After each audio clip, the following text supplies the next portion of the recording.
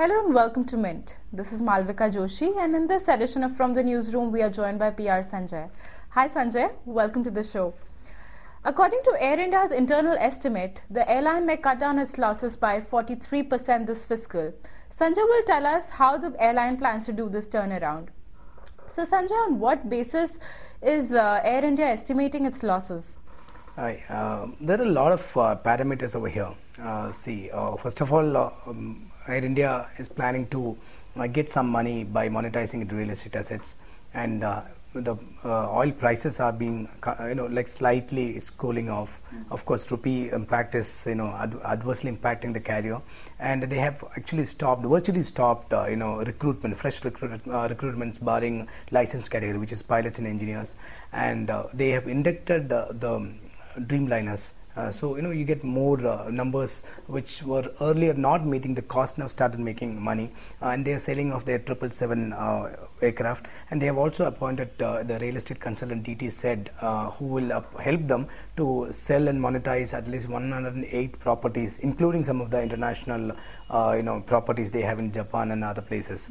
So there are various parameters. This is a kind of an estimate where this is expected to make this kind of thing based on various assumptions. So largely the idea is by increasing the efficiency by getting Dreamliners and cutting cost and finding more revenue generation measures such as non-ancillary revenues by advertising, increasing the cargo stuff, like very much acting like a private carrier for example like a Jetaways. They're actually literally following a Jetaways or Indigo for that matter, and they are also discontinuing various loss-making routes, ditto like Jetaways. So what are the analysts saying? Is this estimate believable, and what should Air India really do to bring down its losses?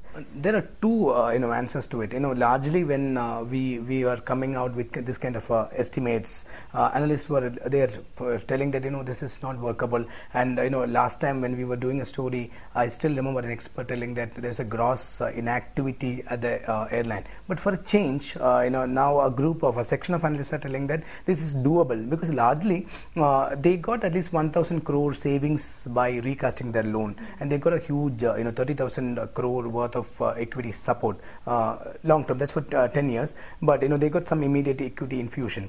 And you shouldn't forget that Kingfisher is no more. It's virtually grounded since November, so you get that kind of passengers as well, and there are less number of planes coming into the market, so supply is less and demand is slightly more. When you actually supplies goes down, you get kind of advantage.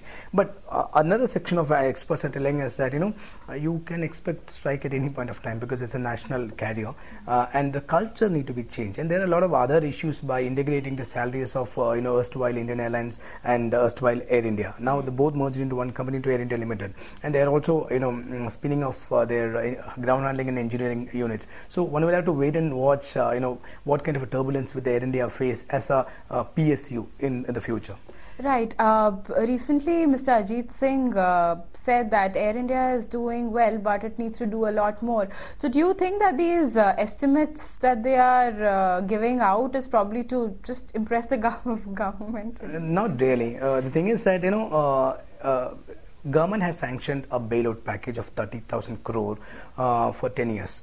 So it is not that government will just give 30,000 crore to Air India. So there is an oversight committee which is constituted under the aegis of Finance Ministry, Civil Aviation Ministry, and part of Air India as well. So the Air India will have to qualify themselves for equity infusion. Now they got an immediate upfront equity infusion from the government. For the next all equity infusion, they will have to say for example they will have to achieve a load factor, a seat occupancy of 70%. If they are going below it, they may not get it. So this 4,250 crore net loss estimate, Air India is forced to do it. So Air India has no way but to do it.